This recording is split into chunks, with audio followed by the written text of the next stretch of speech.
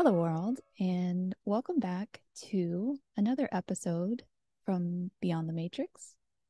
My name is Sarah, and today I'm back finally to talk about transits, but I'm going to be doing it a little bit differently.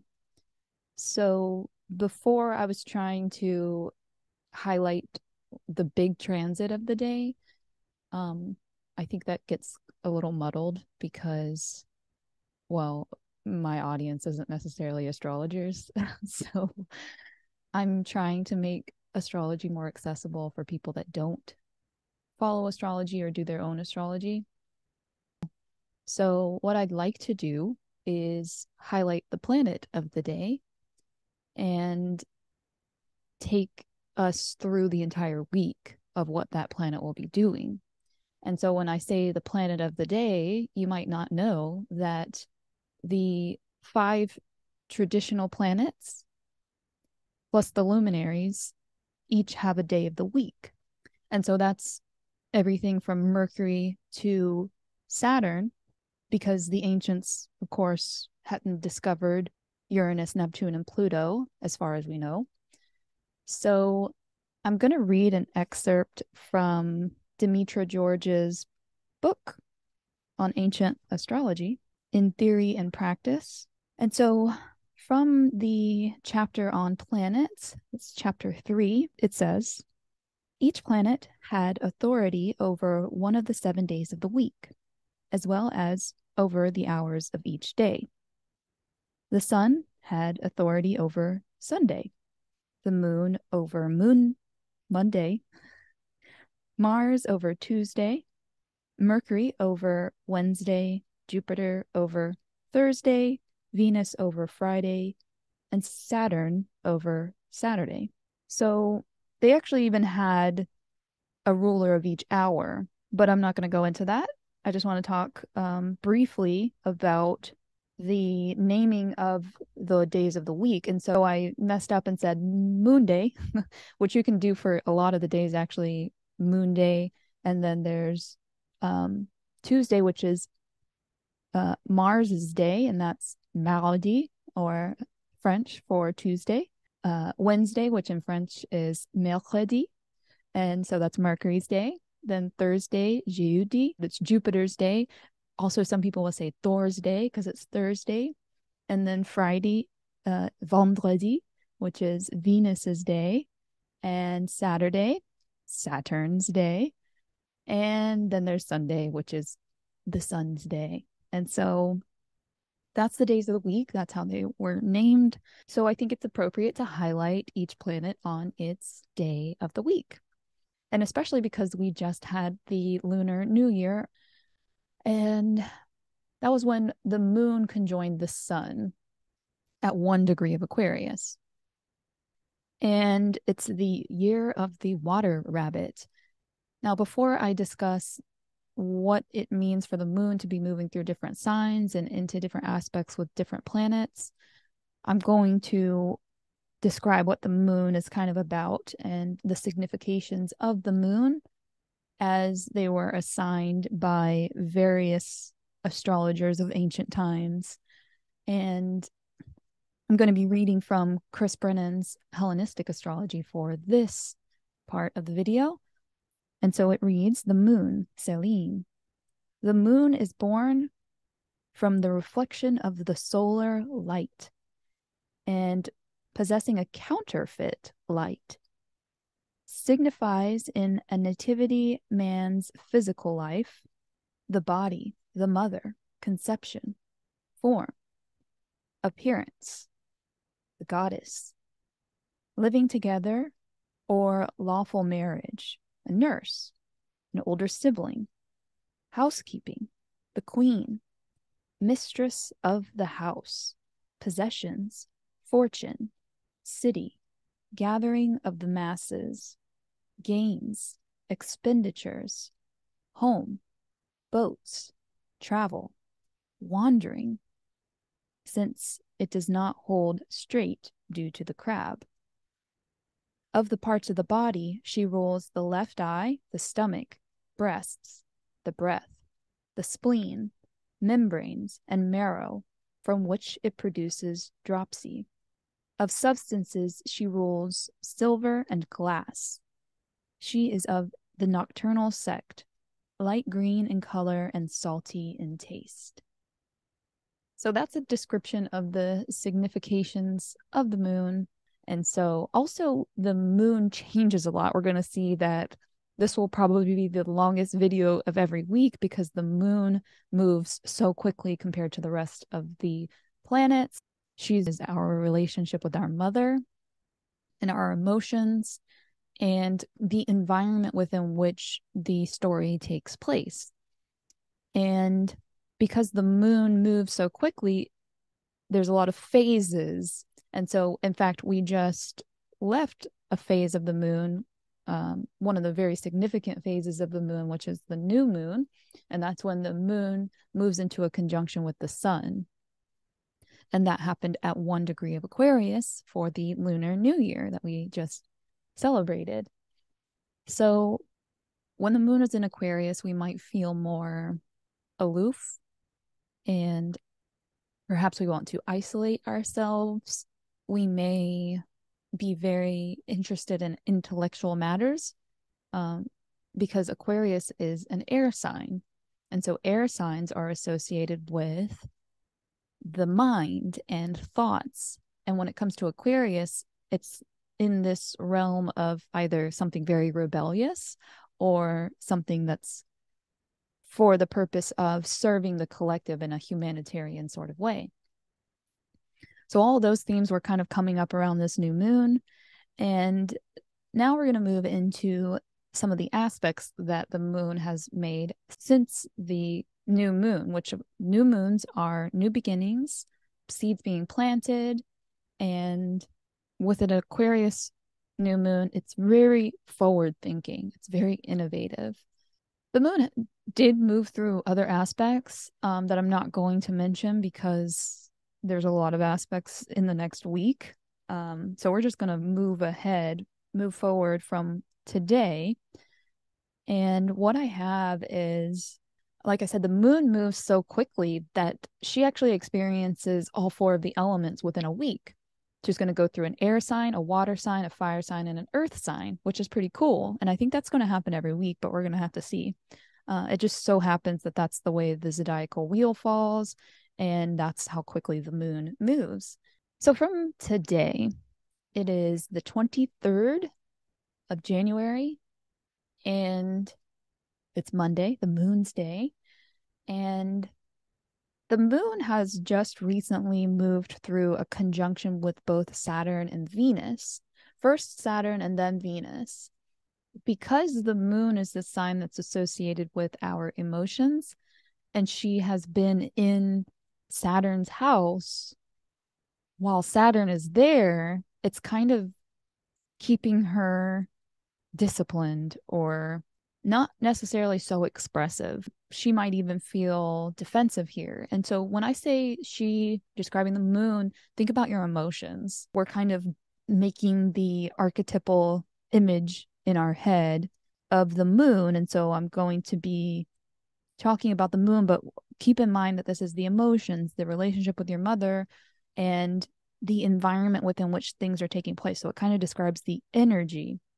And so now I'm trying to define for us, what does energy mean? What does it mean when we're talking about energy? And in astrology, it's describing the medium within which we are in. So I'm going to be reading a lot from Ren Butler's The Archetypal Universe to describe what the moon with a particular planet is like. This is where the moon is now. And again, we're talking about the moon being in a conjunction with Saturn because that's where she was earlier today, even though it is very early today for me. I'm just going to read from Ren Butler's The Archetypal Universe to kind of get this going quicker, and so that I'm not spending a lot of time trying to describe the aspects. I think in other videos for other days and for other planets, since they move a lot more slowly, I'll be able to give my personal experiences, my personal interpretations. But for the sake of time today, and because I'm not used to doing the videos this way, I'm just going to be reading. So Moon and Saturn together. Ren Butler says, emotional maturity and self-control, deeply felt responsibility and integrity, conscientiousness and care, emotional satisfaction through hard work, a gift for focused and sustained introspection. In the shadow, a tendency for cold efficiency and overwork to replace warm human contact, habitual protection and defensiveness, feelings of isolation and loneliness, self-judgment and repression of one's basic human needs. So the moon, not necessarily as comfortable in Saturn as, in Cancer and her home sign, but not necessarily in her detriment. It's just kind of like, put your head down, get work done, don't worry about emotions. And then we have the moon now is in a conjunction with Venus, or has just moved through the conjunction with Venus. And when planets are this close together, it's all, kind of in the same part of the sky. So this would be called something like a triple conjunction. That's something it can be referred to as, but triple conjunction to describe Saturn and Venus and the moon being together. So now listen to how conflicting it is that Venus and Saturn are together, and then the moon's kind of moving through these phases of the day. So of course we get kind of that cold, isolated conjunction with Saturn, and then combine that with the significations of the moon with Venus. So the moon with Venus says emotional grace and harmony, yin, gentleness and sensitivity, a love of soothing and cuddling, enjoyment and bonding at home, youthful charm. And in the shadow, an overly yin or passive nature, a tendency toward emotional temptations and indulgence, smothering or possessive love, cravings for sugar. So you can see, especially in that shadow, how Saturn is going to be like, you can't eat that sugar, or you can't express those emotions, you can't overindulge. You might be wondering, like, how do these all go together? So Ren Butler does this nice thing where he describes kind of these triple conjunctions too, and their significations. So Saturn and Venus with the moon. I'm going to read a couple of excerpts from the endings of the chapter. So Moon, Venus, Saturn, emotional maturity and integrity, a quiet and modest charm, contented enjoyment of life's simple pleasures, quality relationships and quality time, a tough exterior yet soft interior. And then in the shadow, deeply registered parental punishment, abuse or neglect, chronic fears of rejection and abandonment, alternating with lonely yearnings to connect, defended emotional boundaries. So I want to move on because, oh my gosh, there's so many aspects that the moon makes that what I'm going to do is kind of chunk them. Okay, and so the next big aspect that's going to take place, that's going to actually be tomorrow. So we're in the air today, and then the moon is going to move into the next sign, the water sign of Pisces, later today, midday for Central Standard Time. So the moon is going to move into this very dreamy sign of Pisces. Again, that's a water sign. So water is also to do with our emotions, where, of course, I mentioned that air is to do with the mind and intellect and thoughts.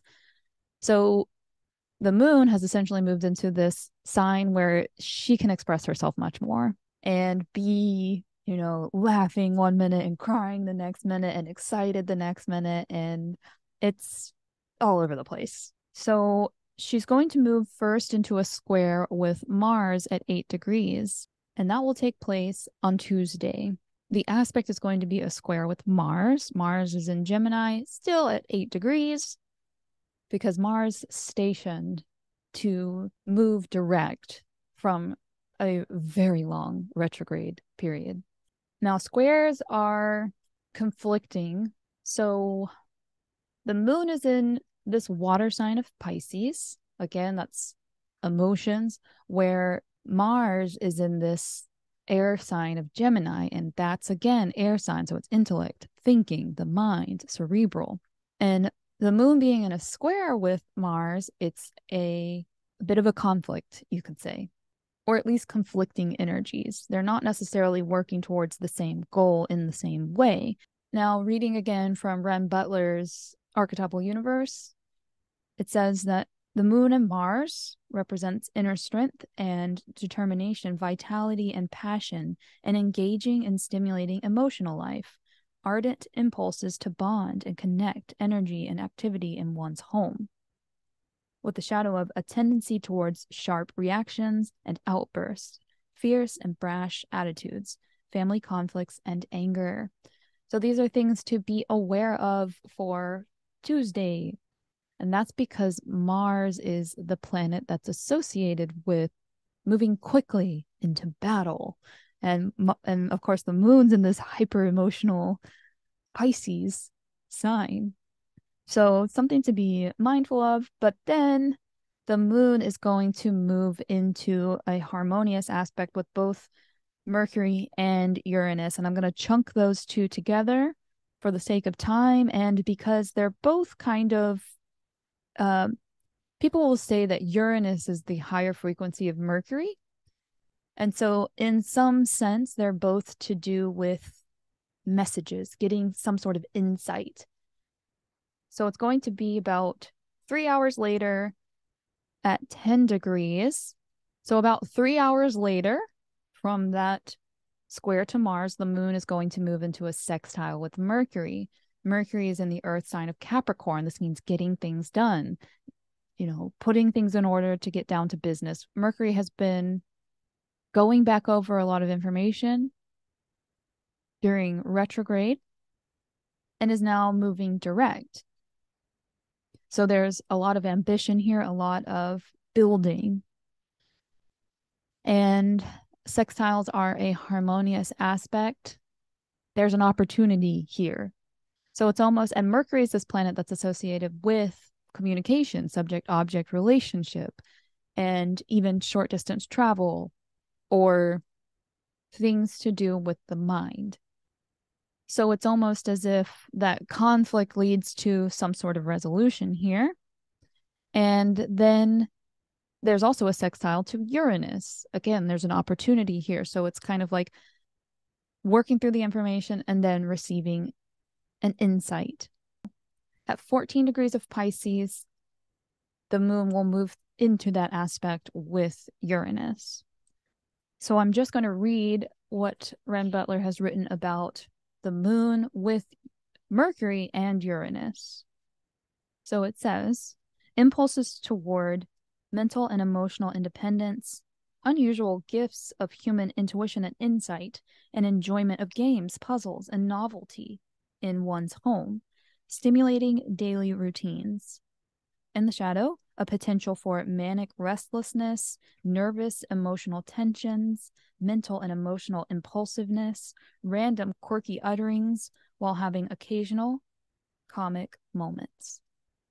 So maybe a little bit of comic relief after something tumultuous with that square to Mars.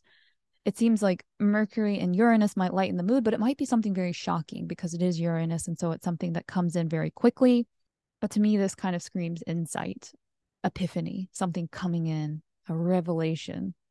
By Wednesday, we have the moon moving into a conjunction with Neptune. So this is a very dreamy aspect because the sign of Pisces is already very dreamy and watery, and Neptune's at home here. And so the moon conjoining Neptune in this very emotional and spiritual sign of Pisces. In fact, a lot of people associate Pisces with Christianity because it's the fish. So Ren Butler writes that the moon with Uranus may arise as feelings of vitality and inspiration, vivacity and aliveness, emotional liberation and awakening, a fun and stimulating home life, a rebirth of family and relationship connections, with this shadow of tendencies towards emotional restlessness and impatience, sudden reactions and impulsiveness, frequent urges to move, and manic mood swings. So Neptune, in addition to being very dreamy, can also be a little bit hazy and mystical and whimsical. And there's a veil here that we can't see through. Also associated with the god Poseidon, Neptune, god of the ocean and storms. And this can be inspiring or may feel restless if we can't see through that fog of Neptune. After that, a few hours later, we have the moon moving into a sextile. Again, there's an opportunity here with Pluto. Pluto is the god of the underworld. This is death and rebirth. And Pluto has been in the sign of Capricorn since about 2008. The sign of Capricorn, again, is building and ambition. And if you think about some of the structures of our system, particularly the financial system and the housing market, Pluto has kind of been wreaking havoc in that area. And so that just kind of gives you a general idea of what Pluto is representing in this particular earth sign. We have the moon moving into an opportunity, a sextile with Pluto, just before leaving the sign of Pisces. So it says here in the archetypal universe that moon with Pluto might arise as emotional intensity, deep and passionate feelings, powerful catharsis of repressed energies and emotions, renewal and regeneration of one's home life, kindness during times of crisis. And in the shadow, it can be extreme emotional reactions, dark and obsessive feelings, a tendency to brood and smolder, challenging outbursts in one's home and family life. So there's an opportunity within that energy of the moon in this aspect with Pluto. After which, the moon is going to ingress or move into the sign of Aries. Aries is the first sign of the zodiac. It's associated with spring and the warrior because it's ruled by Mars. It's very quick with its movements. Yeah, so those are all kind of ways to describe Aries. And Aries is also a fire sign and a cardinal sign. And so it's initiating, it's beginning things in this very fiery, passionate way. So we've moved now through the air sign of Aquarius, the water sign of Pisces, and now we're into fire. This is things getting ignited. The first thing that the moon runs into is this planet Jupiter, this planet that's associated with expansion and growth. How do we expand in this world? And Jupiter is a planet that's associated with good luck. I call Jupiter the big daddy of the sky. It's just going to give you whatever you want. And as far as ancient astrology, it's referred to as the greater benefic. So it's going to take place at 4 degrees of Aries. It says, a rich and abundant emotional life, feelings of happiness, well-being, and contentment, natural kindness and generosity, life-supporting human values. But in the shadow, feelings of entitlement and excessive needs, the pursuit of material consumption or prestige as a substitute for love, cravings for rich and fatty foods, emotional dramatics in everyday life. Making it bigger, whatever it is, whether it's good or bad. Overindulgence is something that's definitely associated with Jupiter. Now, we've actually got a sextile here to the sun, within that 3-degree orb that we consider this a true sextile. And so again, there's sextile, so there's the opportunity. Well, with sun in Aquarius, the moon, Jupiter with the sun is a positive and expansive nature, an outpouring, vitality, and enthusiasm. Grand dramatic flair, feelings of abundance and satisfaction, the joy of living. But in the shadow, tendencies towards arrogance or self-righteousness, attitudes of entitlement in many areas of life, habitual excesses. So that's going to be the moon, Jupiter, and the sun, which is all taking place within a couple of hours of one another, these aspects. So we're going to move on to Thursday. Thursday, the moon is going to move into a sextile with the ruler of the house within which she finds herself. And so with moon sextile to Mars, there's an opportunity within this maybe inner strength and determination or within a potential outburst.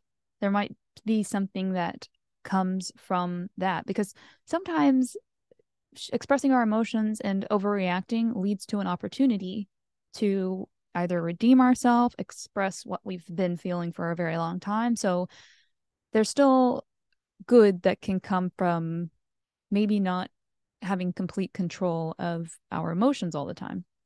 And that's going to take place at 9 degrees.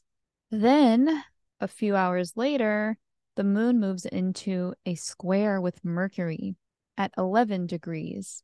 So this sounds like, again, expressing yourself verbally, because Mercury is in Capricorn. It's in the sign that wants to build.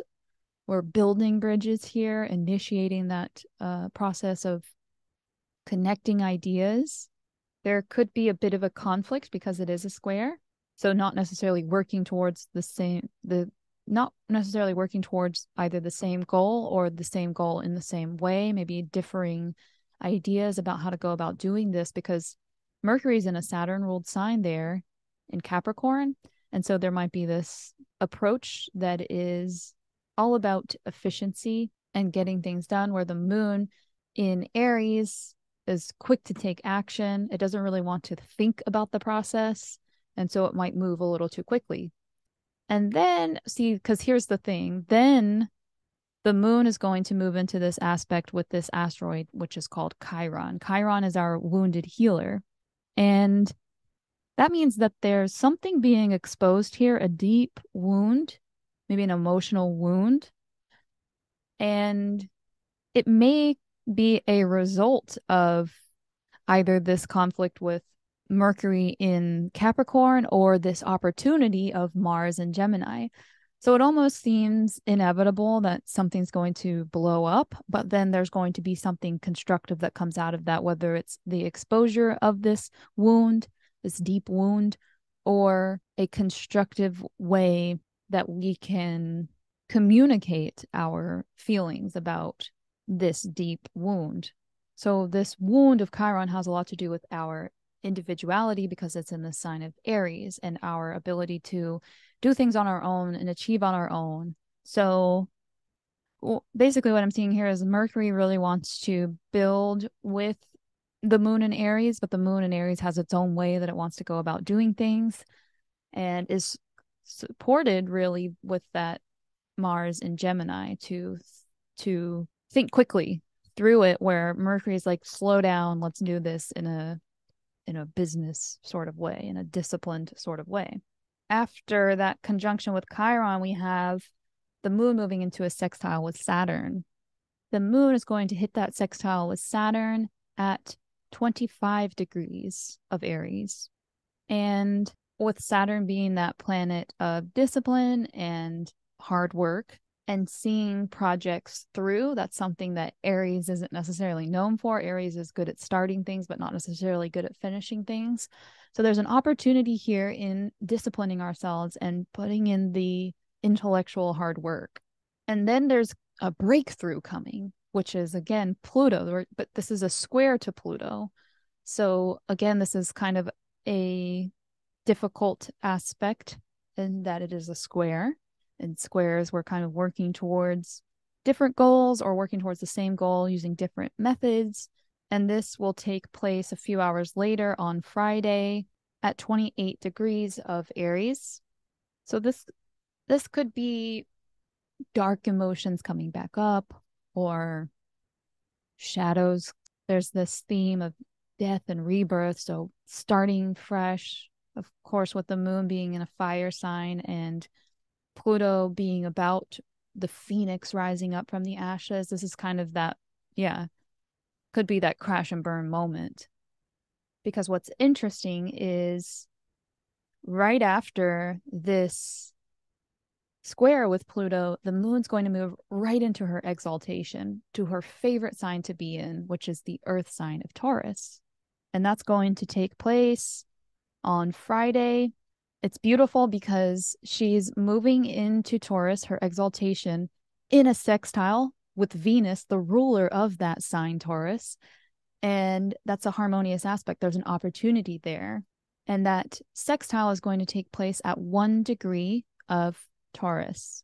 So the moon being exalted in Taurus, we can associate Taurus with, of course, the bull, which is what the sign's archetype is, but also the cow and milk and nourishment in that sort of way. So the moon's taken care of here. In fact, she can indulge here. And also because this is an earth sign and it provides some stability, some steadiness, some reliability. And Venus is also exalted. Venus in Pisces is in the sign of her exaltation. So something very beautiful happening here, or there's an opportunity for something very beautiful to happen here in terms of our creativity, love, whatever it is that we're putting that Venusian energy into. It's a very beautiful aspect, probably the best the entire week. And it's going to be dependent on where this falls in your chart, where that energy will arise. But just Friday looks like a really beautiful day for the moon and the container within which everything is happening. So the medium, the environment of the story, the setting of the story. It's like really nice, really exalted. This is also happening on Venus's day, which makes it even more exciting. And this first degree is like new beginnings, things new happening. The moon is going to move into a conjunction with the node. And the node I've mentioned before, the nodes of the moon, these are the eclipse points. These are where the eclipses happen, where the moon disappears or where the sun disappears. But in this particular case, we can also think of the north node as a curse that looks like a blessing. So something that we're very drawn to, this kind of this thing that we really, really want. And there's a tendency here for the moon to maybe be overindulgent in the sign of Taurus. So it's something to be aware of, is that we're going to be so high on the exaltation of the moon, sextile to Venus on Venus's day. And so it might, we might get carried away. So it's really going to be important to stay grounded as we do in the sign of Taurus, since it is an earth sign, but exciting. So the moon is going to conjoin the north node on Saturday at 8 degrees of Taurus. And it's important to mention that this is going to be in a square to the sun in Aquarius. So this all happens at nearly the exact same time, maybe a couple of hours difference. But that square to the sun, so we've got that's that discipline. That's like keeping in mind, the Aquarian, we're doing this for the sake of humanity, whatever it is that you're aspiring towards, because sometimes we can get so set on a goal that it becomes us, it becomes our ego, becomes more about us than it ever was about what we originally signed up to do the thing for. So it's important that, we're getting all of that good energy from the exalted moon, the exalted Venus being in sextile to one another on Venus's day.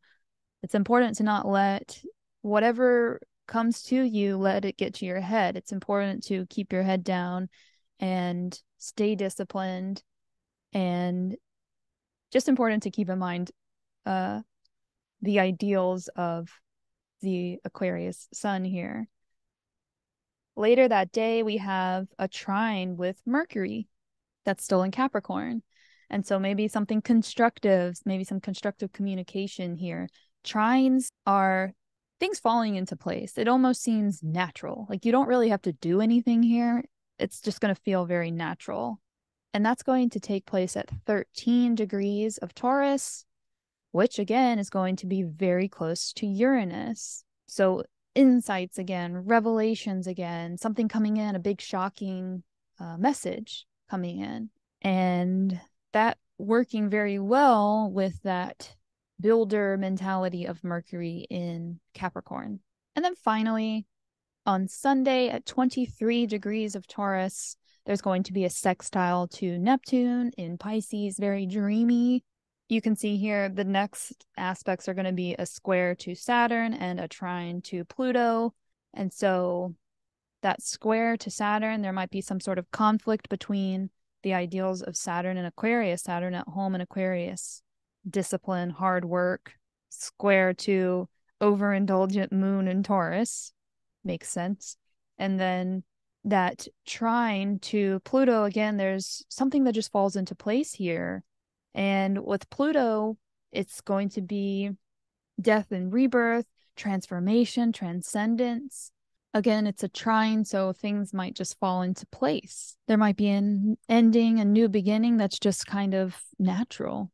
Or there may be some sort of transformation that's just falling into place, that's just effortless. So, like I said, the moon is moving the quickest. This is going to be probably the longest video every week. I really hope that I can stay disciplined about putting these videos out so that we can cover every planet for every day of the week. So I hope that you've enjoyed this look at the moon through the signs of Aquarius, Pisces, Aries, and Taurus. And I'll be back to talk about the moon again next week, but I'll be back again tomorrow to talk about Mars. So with that being said, I hope you enjoy the rest of your day. Thank you.